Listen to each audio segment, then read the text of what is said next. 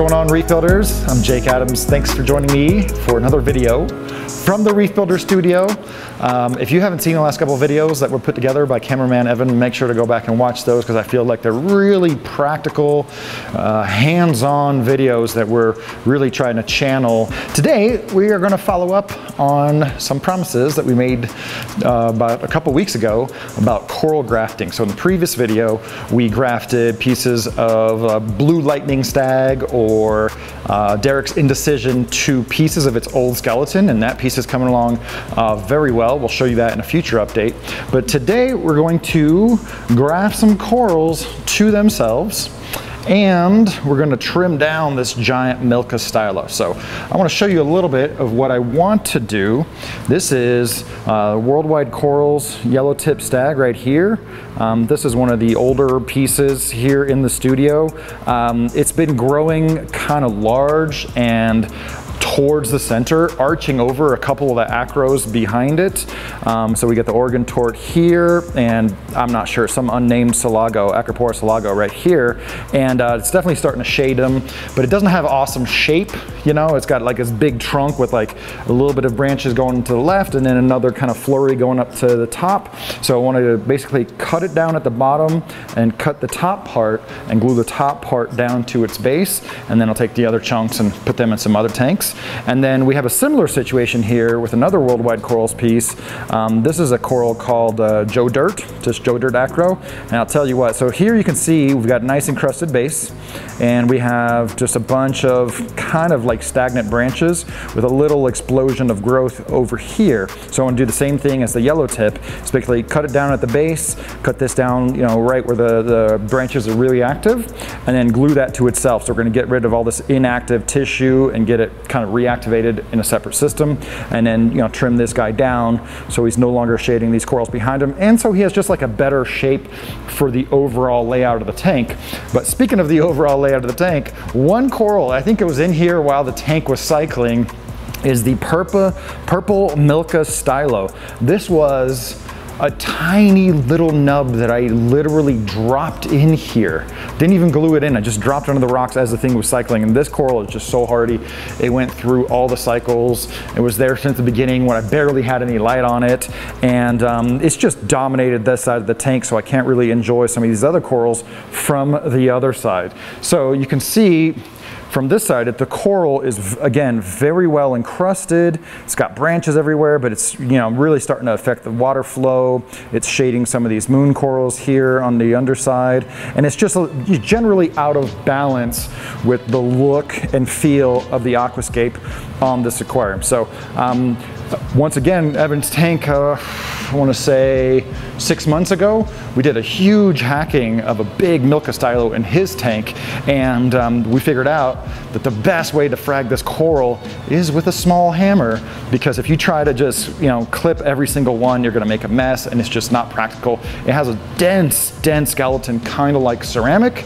It even makes a little tink sound when you hit it with the hammer, and hitting it with the hammer is just the go-to way to cut this coral down to size. So I don't know how far I'm gonna take it, but as you saw in the previous video with the red dragon, I planned to take off this much and I ended up taking off so much more. So actually, let's go around and take a look at the red dragon. So this is the red dragon chunk that I had put in here. So we reset it. I just put this chunk back on, and right here is the encrusted base, which is still alive. So I assume those are fusing. And this is the Acropora LCI. It fell a couple times and ran into the bubble coral, and so it's got some burnt tips, but otherwise it's sitting there doing well. So I'm thinking we're going to do the acros first because those are going to be pretty easy and pretty straightforward, and then we will chip away literally at the purple Milka Stylo. Cool. All right, so I'm going to start with the thin branching guy because I feel like he's going to be the easiest, and this will be one of the first time we kind of do a through tank shot. I feel like I can get a really good angle of this guy. Might be easiest if I take off what I want first and then cut off the rest. Perfect, that's exactly what I wanted. Nice little active, colorful piece of coral. And then we're just gonna pop him here just for now. and then cut off the rest of the base.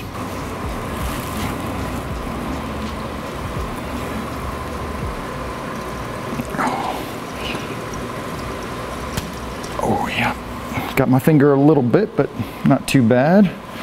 All right, so just gonna drop him over here for now. All right, now same thing with the Worldwide Corals Yellow Tip Stag. I believe it's an Austera. So I'm gonna cut off the piece that I want first. I'm afraid that the base is gonna be really thick, but I guess we'll find out, huh? And, oh, that wasn't so bad. That's actually kind of soft. Definitely the opposite of a Milka. So this is the piece that I'm gonna keep and re-glue down to its base. Very nice, active, growing branches. I think he can probably just go right there. And now, something I've been wanting to do for a really long time is cut him off at the bottom. Man, this is a happy, healthy coral. And, oh, man, I don't know if this is gonna work. We're gonna find out. I can't even see. Can I get around it? Oh, there we go.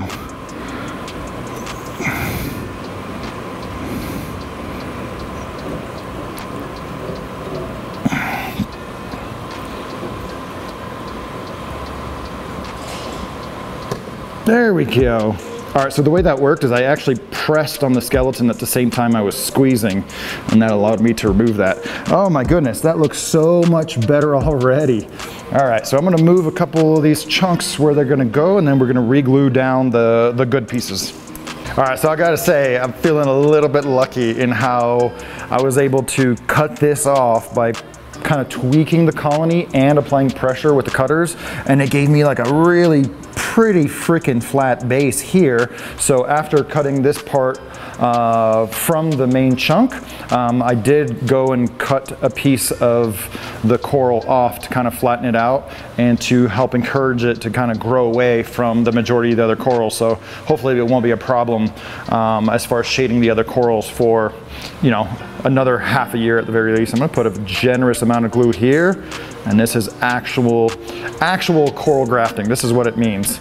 And I think that should be pretty good here. Oh yeah, I can totally live with that. I'm gonna enjoy that. So again, I like to dab, dab, dab, then wiggle, wiggle, wiggle, press and hold.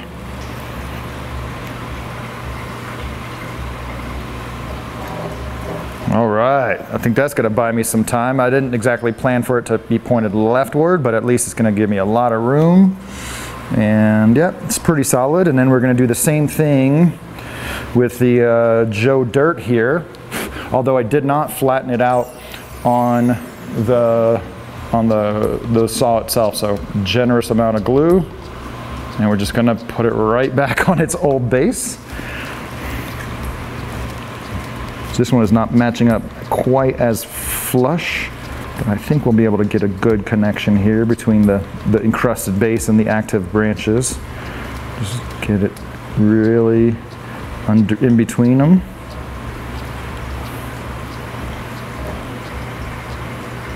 Press and hold.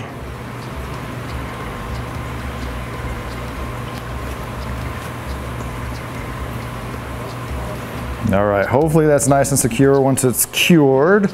And man, that was the hard part of this actual coral grafting experiment. And then the next thing we need to do is just simply bushwhack this Milka Stylo. I gotta say, I'm feeling a little bit lucky on how the coral grafting turned out. I basically just took away the less attractive part of the coral and reduced it down to the most attractive part of the coral, and they matched up almost exactly how I'd pictured in my mind for literally months. I am gonna have to watch this Joe Dirt, make sure he doesn't fall into the Ghani and become coral food.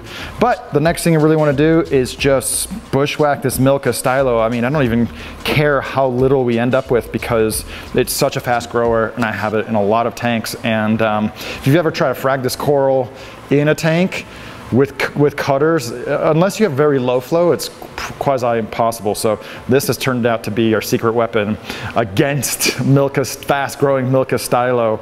The only caveat with using the kind of the hammer method is you get a little bit of percussion in the branch, and so wherever you hit, you're probably going to end up with like 2 or 3 frags.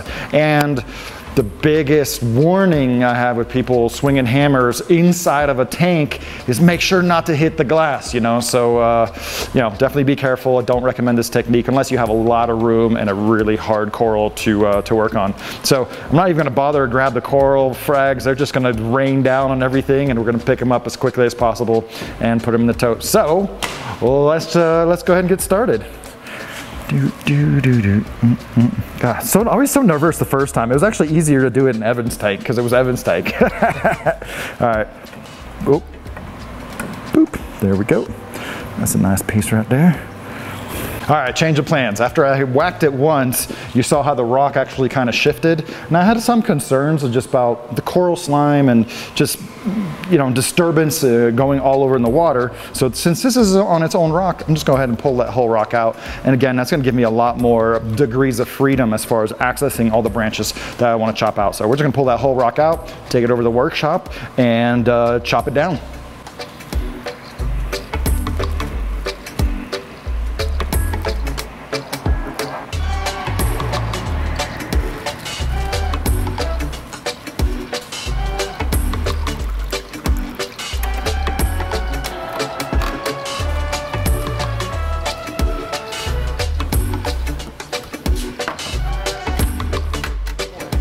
I certainly feel a lot better about having the coral out of the tank.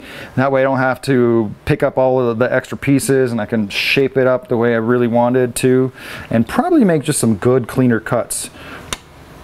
Woo! That's a chunker right there. I'm really aiming for like basically a bonsai. I don't want these to break too much, but there isn't going to be very much left, I'll tell you what.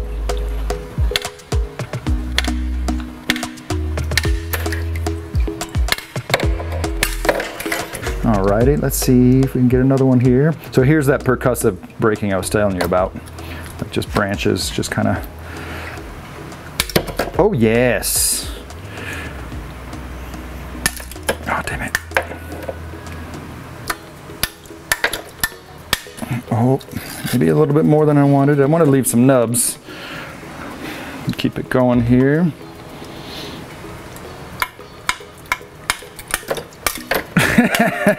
You see how it broke down the branch, but not the rest of the way. So yeah, I'm gonna go for it because this coral grows back so fast, and I'm just gonna leave a good stump.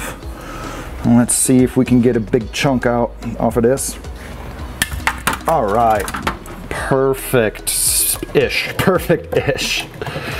All right, so this is what I'm left with. And you know what? I think I'm just gonna go ahead and reset it.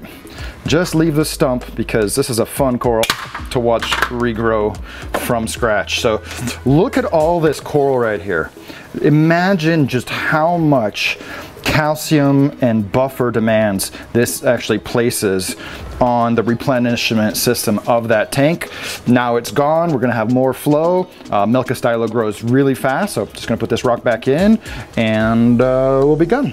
So the other thing I want to show you before I put this rock back is I pulled off 2 very small ball sponges. But other than that, you know, besides the coral that's growing all over it, there's not much sponge, not much valonia, no aptasia. Even the underside is like really clean. And I guess because of my lighting levels, I only have good pink coralline growing on the other side. So we're gonna put this coral back in and enjoy a really different look to the tank.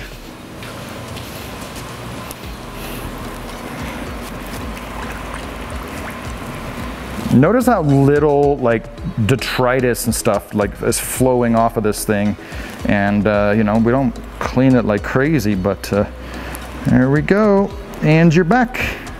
We'll probably do a little bit of readjustment here while we're at it. How's that look? Yeah, I can live with that. So I have to tell you, one of the most kind of challenging things about being a real like committed content producer when it comes to reef aquariums, is this coral grafting thing. I've wanted to do that since before summertime. It's been like 4 or 5 months at least, and just waiting for the right opportunity to be like, all right, let's fire up the camera and the lights and just show you guys how we do it. It's a small price to pay, you know, to just be able to do this for you guys. But I have to say, I'm feeling a little bit lucky on how the corals came apart and how the corals came together.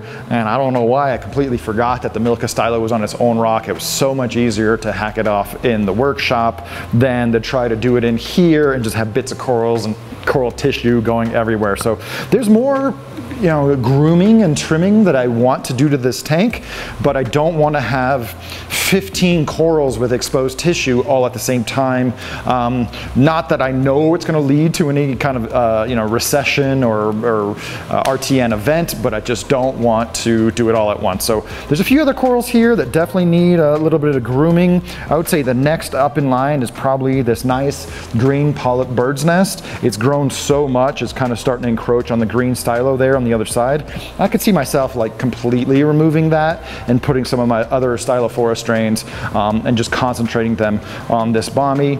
And some of these corals here are starting to go a little bit leftward, so I know that at some point I'm going to have to add some water flow on this side just to kind of even out the growth form. You see a lot of corals growing in this direction. But I hope you enjoy this kind of video. This is actually the kind of stuff I think I could watch other content creators who all day long. Like, so if you guys have any grooming that you want to do with your reef tanks, and put those down in the link below. That's the kind of hands-on work that I really get a kick out of, seeing other people do that kind of work. So if you have any questions about grafting live coral to itself, I know people have done this before when they accidentally knock off a frag and they didn't mean to. They'll just kind of, you know, glue it right back on. But this is colony-wide grafting, and I can't say that I've done it to this degree as much as just gluing a tip back on. So it'll be interesting to see how that turns out. We'll probably do like a collection video where we show off the blue lightning stag, Derrick's Indecision growing on its base, and how these guys have regrown. So thanks for joining me in this video.